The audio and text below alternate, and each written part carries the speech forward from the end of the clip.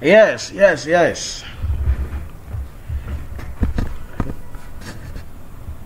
Good evening, ladies and gentlemen. How has been your day? Hope you are all fine.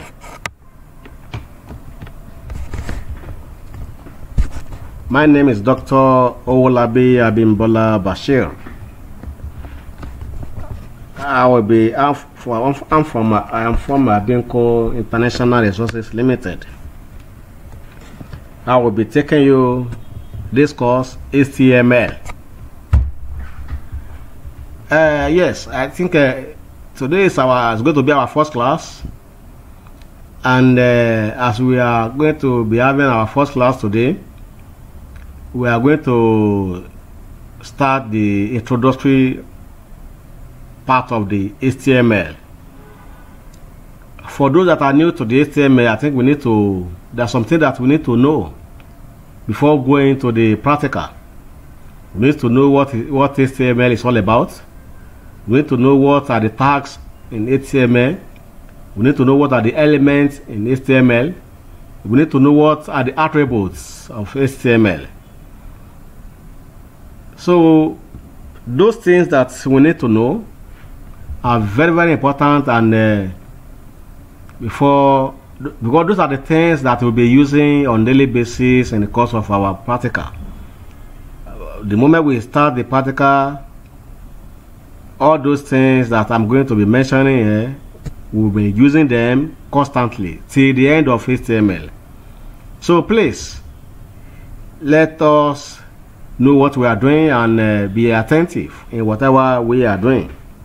So this class, like I said the last time, I posted some applications that you people need to download in order for you to have a seamless study. For those that are using laptop, that will be using laptop for the lecture, I say you should download Visual Studio Code. It is what I'm using here. It's what I use to develop my application. It's what I use to do whatever I want to do. When it comes to HTML, CSS, JavaScript, I use Visual Studio Code. So by the time we get to the PHP, MySQL, Apache, then we'll be talking of XAMPP, because that will require us setting up a server, XAMPP server. Now you know, when you want to set up a server, we can't be using virtual server or private VPN, virtual private server for local training. So we need to have a local server, and for us to have a local server, we need to download the XAMPP for us. So we need to download the XAMPP so that we can configure it to accept the PHP, to accept the MySQL. The PHP admin is there, PHP MyAdmin, where you can interact and make your PHP code. Then MySQL is there for database. The Apache web server is already there. So those are the things that we need to do. But for now, we are on HTML, and we need to get ourselves available. We need to get ourselves ready by having the Visual Studio Code for the application. For those that are using laptop, for those that are using Android phone, you need the Treb Edit. Then the Cobit for those that are using iPhone. So please, let's get those applications. By the time you go to store, either Apple Store, this store, the Play Store, we can get those applications. Then we just run it, and directly we follow the next you get to the end of the installation. So once we are done with the installation, please don't do anything, just leave it like that. We are going to make a video that will help you to tell you the next thing to do after the installation, how you can create a folder, because whatever we are going to do in the HTML is going to be done inside the folder. The files, the graphics, everything will be put inside single folder. So how to create those files, to create those, we are going to tell you. So just hold on after you have downloaded and installed the application on your device. So today, like I said, we are looking at the introduction to HTML. I came up with a few slides just to expose us to HTML and to know what it actually means. HTML generally, as we all know, it stands for the Hypertext Markup Language. It's a language, it is a Markup language that we will use to develop a web page. It is a language that we use to display a web page. It is a language that we use to display the graphics, the video on our web page. And our web page, those are the page of our website. The page that you see when you launch our website, those are the page, the web page. When you look at, when we have the connection of those web pages together, then it becomes a World Wide Web. We call it a website. So we have there's a connection of several web pages and a graphic and all the rest. So, and for us to be able to work on our web page, you can link for the first page that you see. Immediately you open your website is the home page. That home page is still web page. We call it home page because it is the major page that will allow you to link to every other page that you want to get to through the hyperlink. So, and we are going to see how to do that in our HTML. So when you click a particular link, it takes you to another page. That page is a web page too. And you click another link, you go to the menu, you click on page, you click on a tab, it takes you to a place, it's a web page too. So for us to be able to develop that web page, we need what is called HTML. So it is Hypertext Markup language. It is not a programming language, it is Markup language. What it requires is for you to work on the tags and allow the display of the content on a web page. It describes the structure of the web page. It helps us to describe the structure, to know. You want to describe the appearance of your web page, how you want your page to look like, and you want to arrange the icon, the text, the graphics, the video on your page. So you use HTML to do that. It allows you to arrange, to make whatever the amendment you want to make, the appearance you want your page to have. HTML allow you to do that. HTML element tells the browser how to display the content. HTML elements, these are the content that you find, these are the things that you find from the opening tag to the closing tag. Between the opening tag and the closing tag, you see what is called a content. So from the opening tag and the closing tag, it is the element. So element of the HTML. And in HTML, when you are asked to talk about the element of the HTML, you should know that you are going to talk about the opening tag, you are going to talk about the content, you are going to talk about the closing tag. And let me tell you something. In HTML, there is always an opening tag, there is always a closing tag. Inside the opening tag, you see the HTML. But you are telling whatever it is, you have the HTML at the opening, you have the HTML at the closing. So what that means is that you are telling the system to see every information between the closing tag, between the opening tag and the closing tag as HTML code. So that is it. So for you to have, when we talk of the element, so it helps you to arrange the elements. How you want the content to display, to appear on your web page. If the HTML allow you to that, then most of the modern web developer of today make use of the HTML and CSS together, because you cannot develop, when you are talking of HTML, you cannot, they are together. You talk of HTML, you talk of the CSS, because when you have developed your website, you want your website to look fine, you want it to look nice, you want it to look attractive, you want it to attract traffic. So you need CSS to make it look like that, to make it look very beautiful. The design that happened on HTML on your website is as a result of the CSS. So we need to know that one, two. Then we also need to look at the HTML tag. HTML tag is a piece of markup language used to indicate the beginning and the end of HTML element. You see, the HTML tags, like I said the other time, we have opening tag, we have the closing tag. The HTML tag, we have less than, then it faces greater than. That is the opening tag. For the closing tag, you have less than, followed by the front slash, then the greater than. So in between that opening and the closing is what you have the content of your HTML. So the tag, there is HTML tag. Like I said, this particular HTML tag you are looking at here is telling us that this is an opening tag, this is a closing tag. So whatever the HTML statement you want to write here, it will be between this opening tag and the closing tag.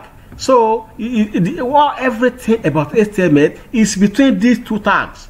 So whatever any other tag that you want to define will fall inside these two tags. So you should have it at the back of your mind that once you want to start your HTML, you start with this, and to end your HTML, you start with this. And whatever the content, whatever the graphic, what you want to display, falls in between these. And in our first practical class, we are going to look at the HTML skeleton. So from the HTML to HTML tag to head to title to body. So we are going to look at that. So HTML tags helps a web browser to convert HTML document into a page. So once there is no tag, the document cannot be converted to the web page.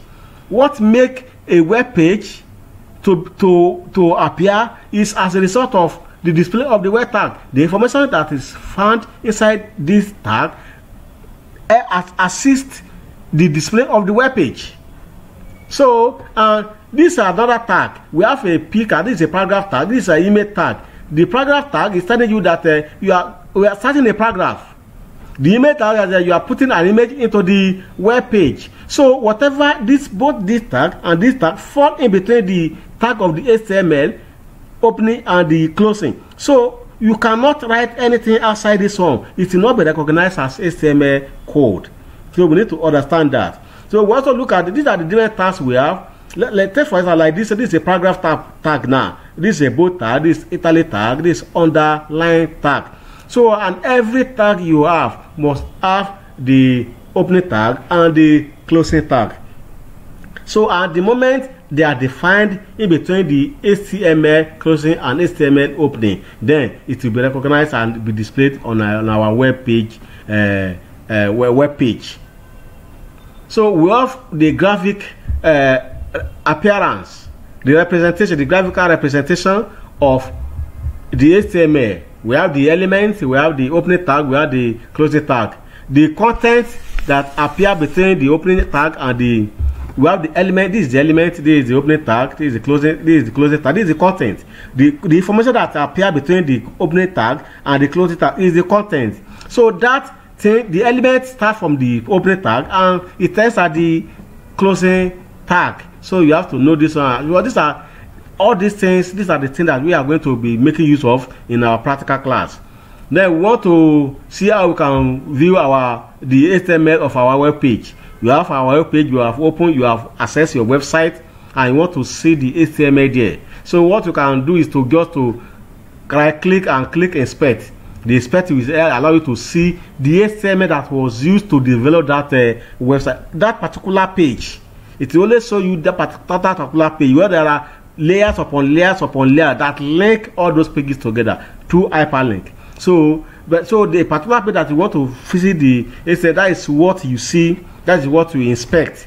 So that's the word inspect is actually meant for. So you can also search for any tag inside that inspect. If you see a graphic that is showing on your web page, I want to know the image, how that image was designed. Then you can just click Ctrl F. Then you can Ctrl F that img, which is the tag for the image. Then it will show you and you can see it there. So then we have like I said, there are three major parts of the HTML. Like I said earlier, we have the closing tag, we have the opening tag, we have the content, then we have the closing tag. So please let us have it at the back of our mind that everything that we are going to be doing on HTML falls inside these three elements. So please, note that one and have peace. So the last page, the second to the last page that I want to introduce to you on this HTML They are we are looking at the difference between the HTML element, HTML tag, and the attributes. We have discussed, we have told you the elements. We start from the opening tag to the closing tag. Then we also told you about the tag itself, which is the closing tag and the closing tag. So the element is 3, while the tags there are 2. The opening tag, the closing tag. The element there are 3, which is the opening tag, the content, and the closing tag. So then the attribute it is the characteristics of the element. When you have defined a particular element, so the characteristic of that element is the attribute. The attribute of bold tag is the bold. So you want to make it look bigger. Or than so when you are trying to, you can describe an article within an element.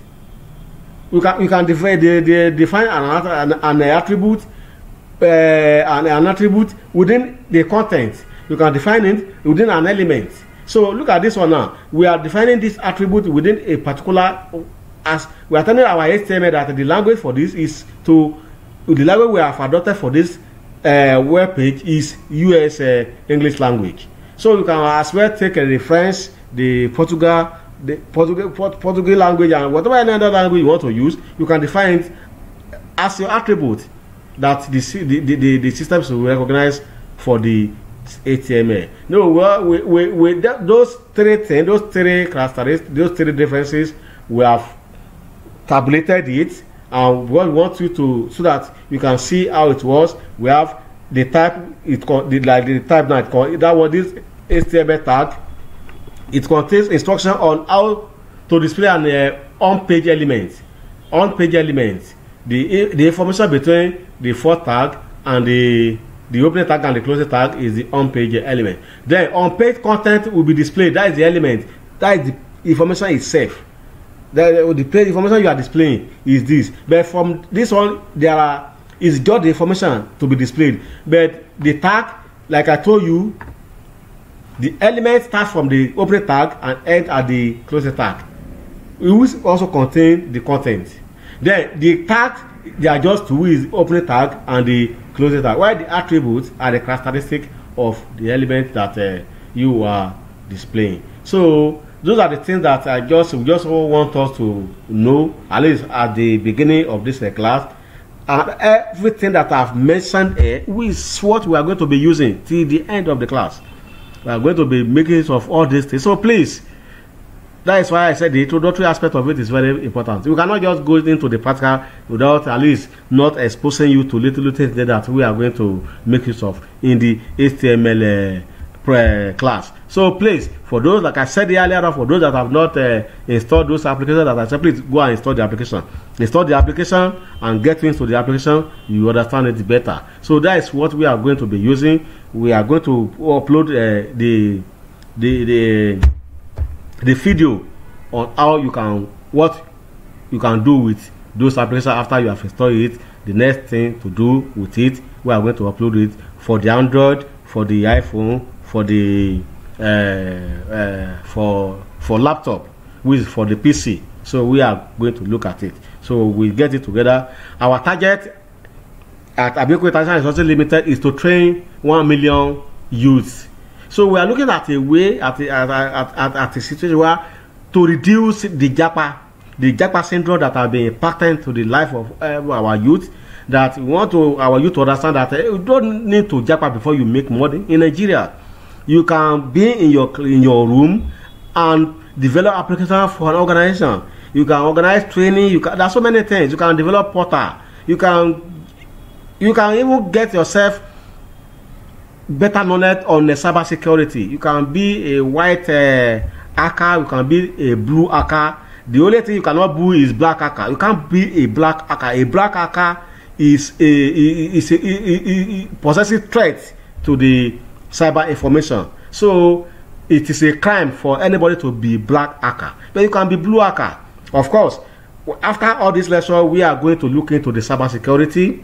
For those that will be interested in cyber security, we are going to train you the introduction to cyber security. We are going to let you know the career paths on cyber security and what are the areas that you can explore in cyber security that will fetch you dollars, millions, and without committing any cyber crime. So we have ethical hackers.